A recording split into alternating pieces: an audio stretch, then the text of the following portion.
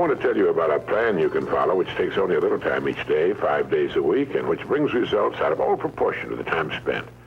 For a moment, consider the things your mind has brought you. Everything you have, your work, your relationship with your family and others, your philosophy of life, all come to you as a result of using your mind. Now consider the estimate made by experts. You have probably been operating on less than 10% of your mental capacities, much less. Dr. Herbert Otto, psychologist, educator, and chairman of the National Center for the Exploration of Human Potential, reminds us that many well-known scientists, such as the late Abraham Maslow, Margaret Mead, Gardner Murphy, O. Spurgeon English, and Carl Rogers, subscribe to the hypothesis that man is using a very small fraction of his capacities. Margaret Mead quotes a 6% figure.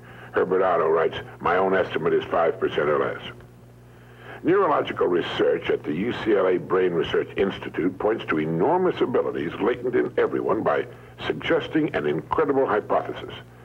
The ultimate creative capacity of the human brain may be, for all practical purposes, they pointed out, infinite. To use the computer analogy, man is a vast storehouse of data, but we have not learned how to program ourselves to utilize these data for problem-solving purposes. Yefremov, the eminent Soviet scholar and writer, says man under average conditions of work and life uses only a small part of his thinking equipment. If he were able to force our brain to work at only half its capacity, we could, without any difficulty whatever, learn 40 languages, memorize the large Soviet encyclopedia from cover to cover, and complete the required courses of dozens of colleges. Now, this statement is hardly an exaggeration. It is the generally accepted theoretical view of man's mental potentialities. Now, how can we tap this gigantic potential? Well, it's a big and very complex problem with many ramifications. But as Herbert Otto points out, it is clear that persons who live close to their capacity, who continue to activate their potential, have a pronounced sense of well-being and considerable energy. They see themselves as leading purposeful and creative lives. If everything you have is the result of using just 10% of your mind, consider for a moment what it will mean to you and your family if you can increase this percentage. Now, none of us, as a rule, has the slightest notion of the real capabilities of his mind. But believe me when I say that your mind can be compared to an undiscovered gold mine. And it makes no difference whether you're 17 or 70. Look at it this way. Your goal is in the future.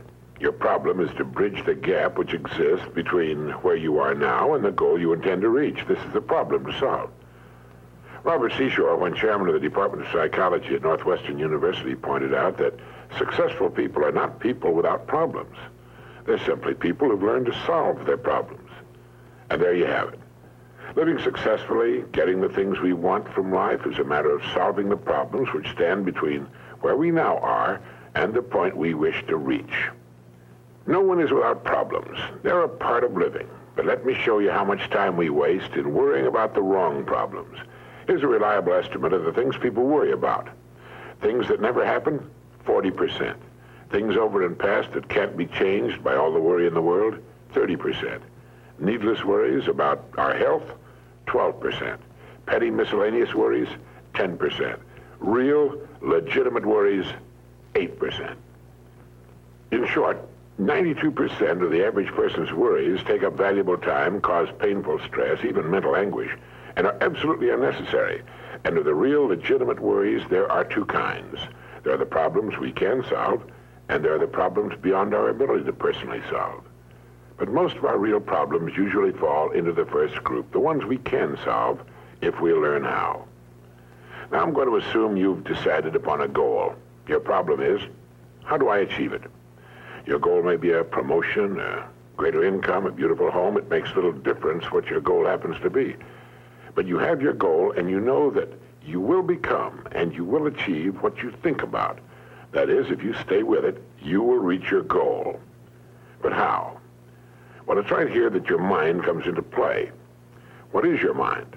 No one knows for sure. Perhaps the best way to describe it is to quote Pulitzer Prize-winning playwright Archibald MacLeish. In his play, The Secret of Freedom, a character says, "The only thing about a man that is a man is his mind. Everything else you can find in a pig or a horse." That's uncomfortably true. The human mind is the one thing that separates us from the rest of the creatures on Earth. Anything that comes to us in the future will almost certainly come to us as a result of the extent to which we use our minds. And yet it's the last place on earth the average person will turn to for help. In order to reflect just a moment on the human mind, consider what it's accomplished. Human knowledge has advanced more in the past 50 years than in all the preceding 10,000 years of human civilization. Of all the scientists who ever lived, it's estimated that 90% of them are alive today. We've reached, in the area of ideas and human advancement, a plateau so high it was undreamed of by even the most optimistic forecasters as recently as 10 years ago. But every new idea triggers additional ideas, so that now we're in an era of compounding advancement on every front and in every area that staggers the imagination. Dr. Harlow Shapley of Harvard has said that we're entering an entirely new age of man. He calls it the psychozoic age, the age of the mind. And you own one, free and clear. Now let's look at a few facts. Now, the average working person has at his disposal an enormous amount of free time. In fact, if you total the hours in a year and subtract the sleeping hours, if he sleeps 8 hours every night, you'll find he has almost 6,000 waking hours, of which he spends less than 2,000 on the job. Now, this leaves him 4,000 hours a year when he's neither working nor sleeping. These can be called discretionary hours, with which we can do pretty much as we please. At least, our minds are free. Now, so you can see the amazing results in your life, I want to recommend that you take just 1 hour a day, 5 days a week, and devote this hour to exercising your mind. Pick 1 hour a day on which you can fairly regularly count. And during this hour every day, take a completely blank sheet of paper. At the top of the page, write your present primary goal, clearly, simply. Then, since our future depends upon the way in which we handle our work, write down as many ideas as you can for improving that which you now do. Try to think of 20 possible ways in which the activity that fills your day can be improved. You won't always get 20, but even one idea is good. Now remember 2 important points with regard to this. 1, this is not particularly easy, and 2, most of your ideas won't be any good. Now, when I say it's not easy, I mean it's like starting any new habit. At first, you'll find your mind a little reluctant to be hauled up and out of the old familiar rut. But as you think about your work and ways in which it might be improved, write down every idea that pops into your mind, no matter how absurd it might seem. Let me tell you what will happen. Some of your ideas will be good and worth testing. The most important thing this extra hour accomplishes, however, is that it deeply embeds your goal into your subconscious mind, starts the whole vital machinery working. And 20 ideas a day, if you can come up with that many, total 100 a week, even if you don't think on weekends. An hour a day, 5 days a week, totals 260 hours a year, and still leaves you 3,740 hours of free leisure time. Now, this means you'll be thinking about your goal and ways of improving your performance, increasing your service, 6.5 full extra working weeks a year. 6.5 40-hour weeks devoted to thinking and planning. Can you see how easy it is to rise above the so-called competition? And will still leave you with 15 hours a day to spend as you please. Starting each day thinking, you'll find that your mind will continue to work all day long. You'll find that at odd moments, when you least expect it, really great ideas will begin to pop into your mind. And when they do, write them down as soon as you can. Just one great idea can completely revolutionize your work and, as a result, your life. If you want to develop the muscles of your body, you take daily exercise of some sort. Well, the mind is developed in the same way, except that the returns out of all conceivable proportion to the time and energy spent. I've used this system for years, and it's given me some of the most gratifying and rewarding experiences of my life. And it costs only 5 hours a week. 5 hours out of 168. Is it worth it? It's like spending 5 hours a week digging in a solid vein of pure gold, because your mind is all of that and much more. Each time you write your goal at the top of the sheet of paper, don't worry or become concerned about it. Think of it as only waiting to be reached, a problem only waiting to be solved. Face it with faith and bend all the great powers of your mind toward solving it. And believe me, solve it, you will. Now let's briefly recap. This week, start spending 1 hour each day getting as many ideas as you can. Try for 20 a day on ways to improve what you're now doing. Remember, the achievement of your goal very likely depends upon it, as does your whole future. 2, if everything you now have is the result of using, say, 5 to 10% of your mental abilities, You can imagine what life will be like if you can increase this figure to 20% or more. 3, successful people are not people without problems. They're simply people who've learned to solve their problems. 4, don't waste time and energy worrying about needless things.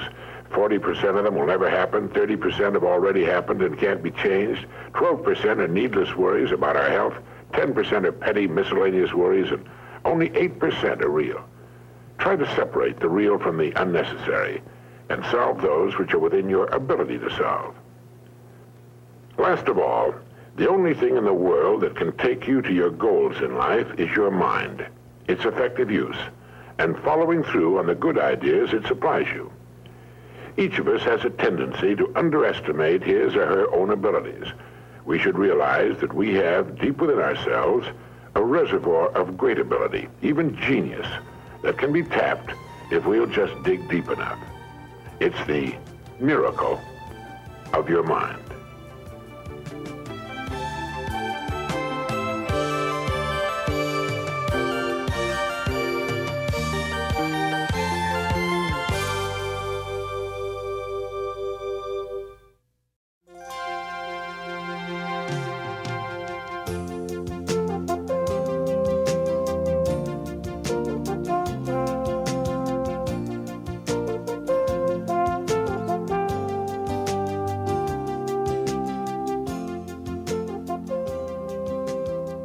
In the year 1843, a man was born who, during his lifetime, was to have a profound effect on millions of people.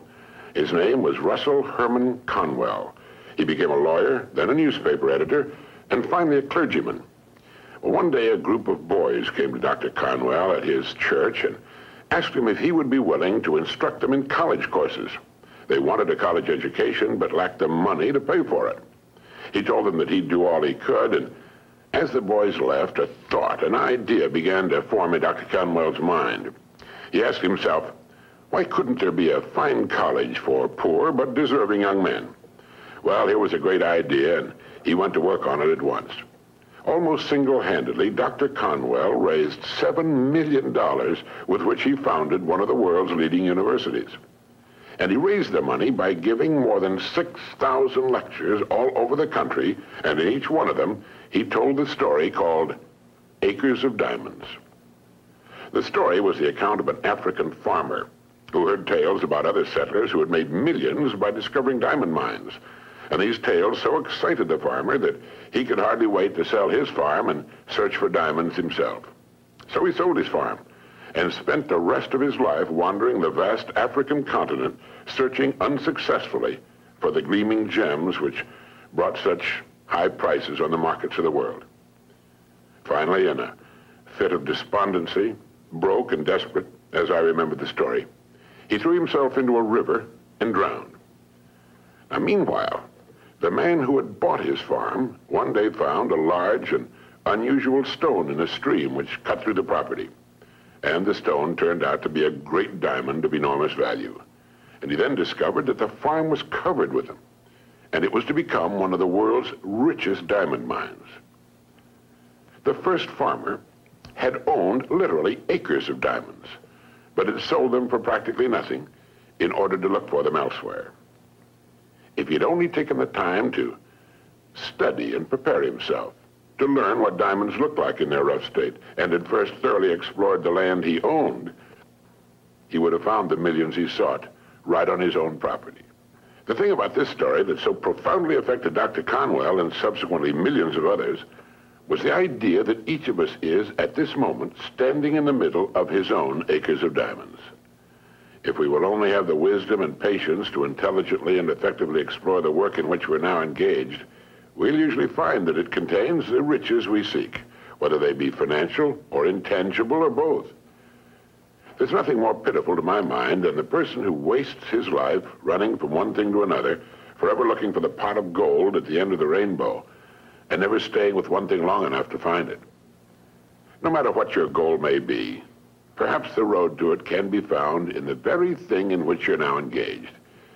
You see, the average man believes some businesses are better than others, instead of realizing the truth that there are no bad businesses.